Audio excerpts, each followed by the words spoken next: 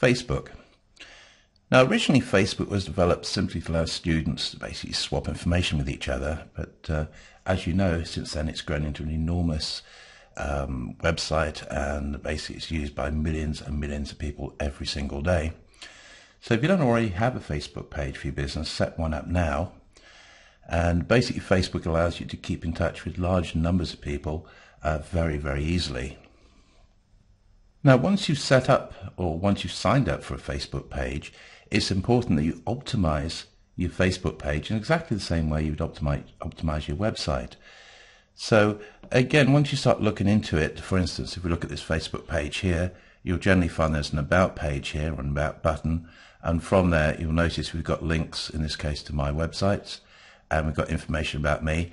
And again, it's just like with websites, if you put as much information in there as possible, chances are it's going to be found more easily. And basically you want to put relevant information. So basically treat it just like you would your web page. You want to have as much information about your products and services and your company. Again, you want details of your location. So again, if you're a plumber in Perth, you would use the words Perth, plumber, WA, and all relevant sort of suburbs and what have you. So basically just treat all of these social media sites in exactly the same way as you treat your website, which is quite good in a way, because it means that these days people increasingly know they should optimize their websites, but it's amazing how many companies actually set up Facebook and Twitter and Pinterest and all the rest of it, and all they do is they simply sign up, maybe customize a picture, and that's about it. The occasional post, the occasional tweet, but they just don't make full advantage of what's on offer. Twitter. If you don't already have a Twitter account set up for your company, set one up now. And again, with all these social media sites, it's important to realize that each individual social media site, they generally allow you to create something like a profile. And in that profile, you should pack as much information in as possible about your company, your product, your services, your location. And again, find subtle ways of basically including the keyword phrases that are important to you, because you should treat all of these social media sites in exactly the same way as you treat your own website. And all of these social media sites can be optimized, in terms of SEO for your particular product or service. Now, if I bring Twitter up here, again, you can see that you've got opportunities for including links to your website. So in this particular case, this is just a Twitter page. But notice here, I've got an active link to my website. And again, the more links you've got from other places to your website, the better. So that's one of the great things about social media sites. Most of them allow you to have an active link that people can click on. In some cases, this might be tagged as what's called a no follow, in which case it won't directly help your SEO. But certainly the more incoming links to your website from good sources, the better. Now, LinkedIn, the basic idea behind LinkedIn is it allows you to share details about you and your company with other like-minded people. So again, with LinkedIn, as you notice, it offers a button here to click to see the full profile. Basically, with social media sites, anywhere you can create a profile, that's basically like an opportunity for SEO, because in the profile for all these social media sites, you can, as I say, you can pack in your keyword phrases, providing you do it subtly. You can generally have links back to your website. And again, it's another brilliant opportunity for basically getting really good links back to your website.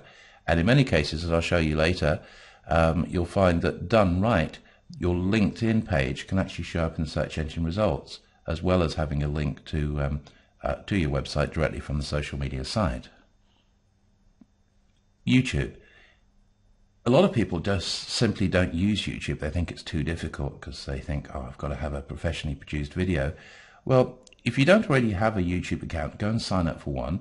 And again, you can optimize the YouTube channel, as it's called, to really sort of stand out.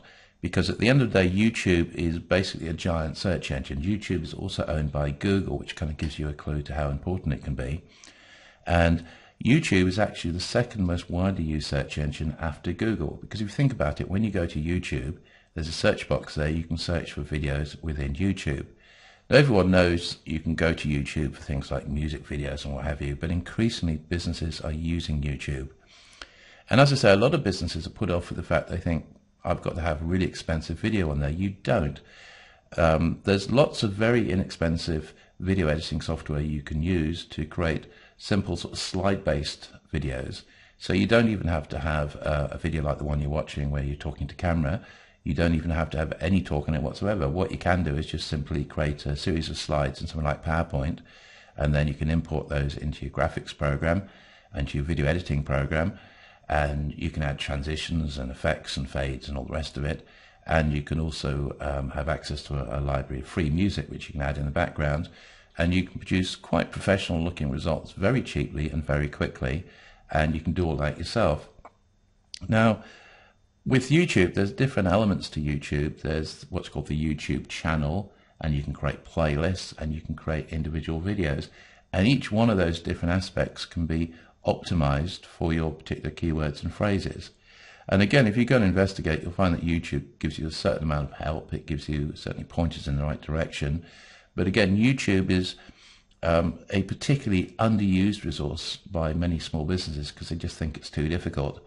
And the other thing is, quite often you'll find that, especially if you want to have a product that's sold locally or a service that's available locally, you'll find a lot of your local competitors won't actually have a YouTube video. So again, if we take the example of maybe a plumber in Perth or a plumber in Joondalup, and then people search within YouTube for plumbers Joondalup or plumbers Perth or something like that, you'll find that quite often there's actually not that many competitors to start off with. With websites, on the other hand, just about everyone has a website these days. The good news is most of them aren't optimized, which makes it easier for you if you're going to optimize your site. But as I say, with YouTube, you've got less competition to start off with. And then if you really pull out the stops and learn how to optimize it properly, then you're going to get found. Now with YouTube, you can upload a couple of videos. Certainly if you're going to go to the trouble of creating a YouTube channel, don't just upload one video. I'd create at least 5 or 6 videos, different videos, and basically you just simply create those on your computer and upload them. If you want to create your own videos, a package I'd recommend is something like Power Director. It'll probably just cost you the equivalent of about $100 or so. It's not very expensive.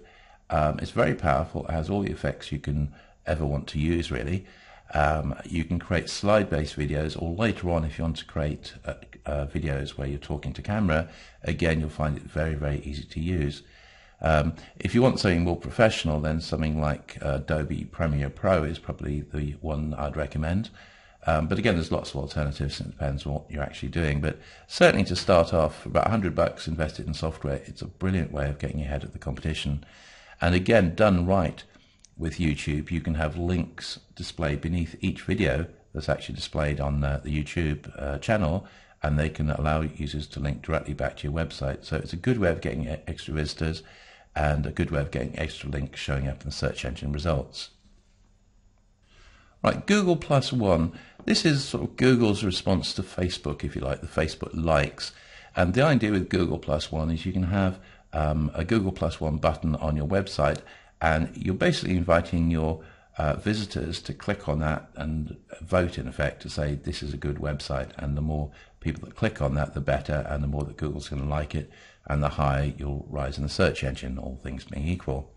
So again, it's something you need to sign up for and basically implement the buttons on your website. Pinterest. You may not have heard of this one. This is one of the newest social media sites, but again, it's rapidly gaining ground. And if you've never heard of it, just simply go and sign up for it. But again, it needs to be optimized properly to get the best out of it. And again, the good news is most people just simply sign up for Pinterest, assuming they've heard of it, and that's about it. But again, there's huge opportunity within Pinterest to actually optimize your individual pins. If you've never heard of Pinterest, if I just quickly bring it up, as you can see, basically it just allows you to pin pictures. That's really what it's about. So you can pin pictures from all over the net, and in turn people can repin your pictures. It sounds unlikely, but you can actually attract an awful lot of new visitors to your website if you correctly use Pinterest. As I say, it's a new social media site, or comparatively new, and it's definitely one that's worth looking at. If you've got a website, and here's just one of our websites I've brought up at random, what you should do is basically have buttons that allow your visitors to link to your particular social media site. So in this case, I've got links to things like Twitter and Facebook and Google Plus and YouTube. So for instance, if I was a visitor and I clicked on the YouTube button here, that would display the YouTube channel for the viewer, and from there they can investigate all of our videos. And if we just take one at random, say this one here, up it would come. I'll actually freeze that. But as you can see, done right, as you can see underneath the video here, I've got a link back to my site, which is kind of nice. So it's a good way of attracting extra viewers. But the point is, you should have these buttons here. So any of the social media sites you've got, I've just got, in this case, I've just got a few of them, but you could have buttons for things like LinkedIn and Pinterest and anything else for that matter. So if you've got your social media sites, always make sure that it's easy for visitors to your website to actually click on a button and go and look at your social media websites. In the same way, looking at it from the other point of view, if you've got your social media sites, make sure it's easy for people who go, to, for instance, to YouTube or to Pinterest, where it happens to be, in turn, to click on a button or click on a link to link back to your particular website. So it's a two-way process. Now, as you can see in this particular case, this top row here basically allows visitors to click on any of these buttons and they can go and see my social media sites. But also, equally important, we've got these other sort of sharing type buttons down here, so people can like me on Facebook or vote for me on Google Plus or access Twitter from here. We've also got, in this case, another share button, and as you can see, apart from that, just those three up there, if they click on this, they can share with things like StumbleUpon. And as you can see, the More button here has 339 different social media sites which they can share you with. So as you can see, if you look down the list here, there's absolutely masses of them. Probably most of them you've never heard of, but people do use these things. So this is the sort of thing you should have on your website. As I say, you should have buttons that allow people to access your social media websites, but you should also have sharing buttons so people can share what they like with others on social media sites. Right, social media sites show up in the search engine results, because in this section we've looked at the various social media sites that are available, and I've tried to stress that it's no use just simply signing up for them. You've got to know how to sign up in the right way in many cases so that you get an actual customized name that's relevant to your particular business and incorporates your keywords in your Facebook name or your Twitter name or what it happens to be. So that's one part of it. But the other thing is that you can then have links from your social media sites back to your website. But it's also very important to realize that if you have social media sites like LinkedIn and YouTube and what have you, then those items, those different sites can show up in the search engine results. So here we are in Google. I've done a search for SEO training Joondalup, because that's basically what we do. We're an SEO company, we do training, and we're based in Joondalup, which is north of Perth. Now, as normal, you've got the first couple of results here, which are paid for results. Then as you go down here, you see our website, and happily we've got 1, 2, 3, 4. The first 4 results are actually from our website, which is quite nice. Especially bear in mind we do have a lot of competitors locally. But anyway, if we go down here, you might think, what about the rest of these results? That's nothing to do with us. Well, actually it is, because clearly for SEOtraining.com.au, that's our website. So 1, 2, 3, 4, those are quite clearly our website. If you go to this next item here, it's something called domore.com.au. Now, you'll notice that there's my name, David Murray, in Joondalup, and there's the postal address. So actually, this is somebody else's website, but if I was to click on this, it's actually about me, because what this site is, it's a website that allows you to post details of training courses, and that's what I've done, which is why it shows up in the search engine results. So remember, we were searching for SEO training Joondalup. I filled the first 4 spots. The 5th spot, if someone clicked on it, is actually also about me. But look at the next result. So this is result number 6, I think it was. It's YouTube. And again, look at the address, for SEOtraining.com.au. So even though that's a YouTube video on YouTube, and even though we're actually in Google and we search for SEO training Joondalup, in this position here, as you can see, one of our videos on Google has shown up in the search engine results. That's why it's important. That's why you should start creating videos get a YouTube channel together, customize it, optimize it, and you'll get these sort of results for yourself. If we go down a bit, the next result, again, it doesn't look like us at first sight, but it's something called www.impressor.com. In actual fact, that is another site where you can upload videos to. So everyone's heard of YouTube. What most people don't realize is there are lots and lots of alternative sites to YouTube where you can upload videos, and this is one of them. And as you can see, in this particular case, it's shown up in the search engine results, even though we were searching in Google using the phrase SEO Training Journal App.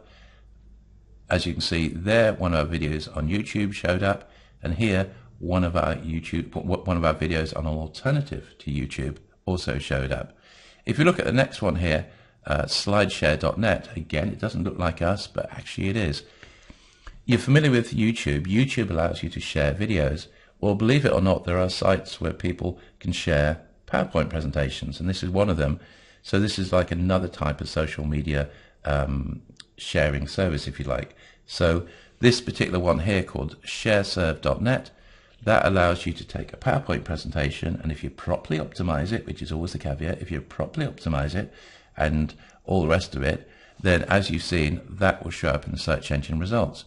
If we go down to the next two results here, that doesn't look like us, but that's one of our alternative websites, because we do SEO training, but we also do SEO consultancy, and that's our consultancy website, but we do mention training on there. And again, it's properly optimized, so that shows up as well.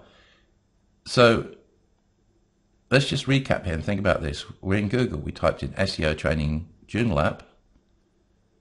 I basically filled the first 10 spots, either with places from my two websites or from my social media sites. That's why social media is important.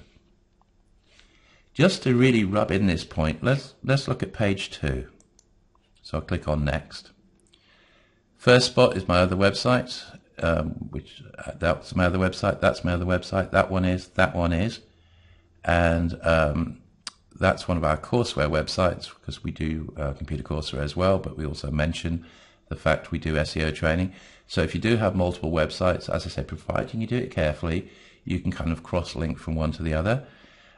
This one down here, authorstream.com, again, if you look carefully, it mentions Cheltenham Group and what have you, so that's all about us. So even though it's not our website, it's another site where you can upload items to, and again, they'll show up in search engine results.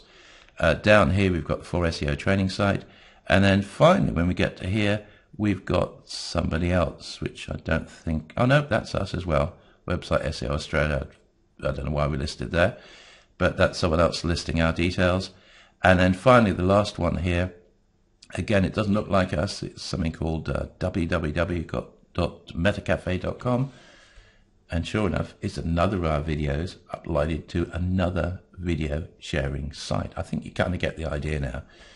If you really want proof, let's look at page 3. So far I filled the first 2 pages. I typed in SEO Training Journal App, and none of my competitors have had a look in so far. All the results are either my websites or my social media sites. Well, they don't belong to me, but are loaded to social media sites, and the links will refer back to me. And if we carry on going, what have we got? I'm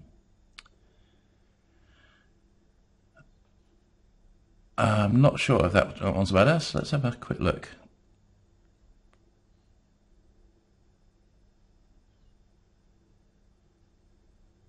Actually, yes, that was about us as well. Okay. So here we're on page 3. I'll call it a day after this because you get the point. But if we go down here, you can find there's another entry we've got on, I think that's our one, which is SlideShare, which is another sharing service. And if we come down here, we've got LinkedIn. Do you remember earlier on I was saying you need a LinkedIn account? Well, there you are. There's my LinkedIn page showing up in the search engine results. I think you're getting the idea here. One more, powershow.com. That is, yet another one here is PowerShow, which is, if I remember rightly, is another social media sharing service for slides. And then right down at the bottom of the page here, I've got another video here on Daily Motion, which, yep, that's one of ours as well. all the results on the first 3 pages were either our websites or social media sites where we've posted information up there, and if people go there, they'll find a link clicking back to us. So if you weren't convinced about the importance of social media, I hope that's just demonstrated the vital importance of social media, because I haven't just got onto page 1, I've slaughtered the opposition there, because there are actually a lot of training companies in and around Perth who do SEO training. Blogs. Finally, in this section we're going to talk about blogs. Blogs basically kind of got a bad name when they started off, because people would have a blog that say, hey, I'm going shopping, back from the shops now, I'm thinking of going shopping this afternoon, and they were boring as hell basically. Blogs have grown up a lot now. Blogs are used by business. If you haven't got a blog, set one up. And by far and away the best blogging software is something called WordPress. Now, if you're smart, what you should do is create your entire website using WordPress. So you have a website that's actually WordPress based, and then you have a WordPress blog within your website. That's the clever way of doing it. That's the way that we always recommend. And it's not difficult, but it's like anything else. You've got to build it right. It's like a house. If you're going to build a house, then anyone can tinker around and possibly put a window in if they read up a bit. But actually doing the foundations and the rest of it, that's the difficult bit. So if you are going to create a new website, get it built on proper foundations, and I would strongly suggest you think about WordPress.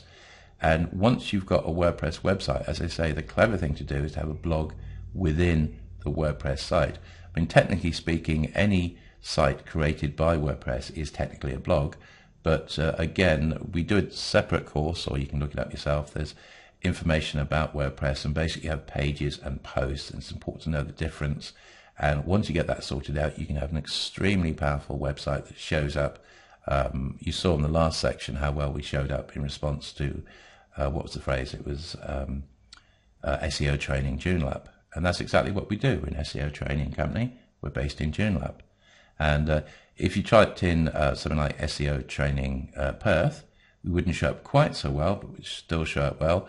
And if you typed in something like SEO training, we'd still show up well. So as I say, when you're building websites, initially start off thinking locally, then think suburb initially, then go to city, and then sort of go national if that's appropriate to your particular business or product or service. But hopefully within this section, within the short section, you've seen the benefits or potential benefits of really maxing out on the social media side of things. A lot of people can't really see the point of Twitter. I'm one of them. I hate Twitter. I mean, I don't frankly know why people like Twitter. All I'm saying is that if you want to get found well on Google, use Twitter and Facebook and Pinterest and all these other things. Even if you don't like them, it's not important. Use them, play by the rules, and you'll find that it really helps out with your website. Because at the end of the day, if you've got a website, there's no point having it if it can't be found easily. You want your websites to be found easily in Google. You want people to click on them, and basically you want the website to make money. It's as simple as that.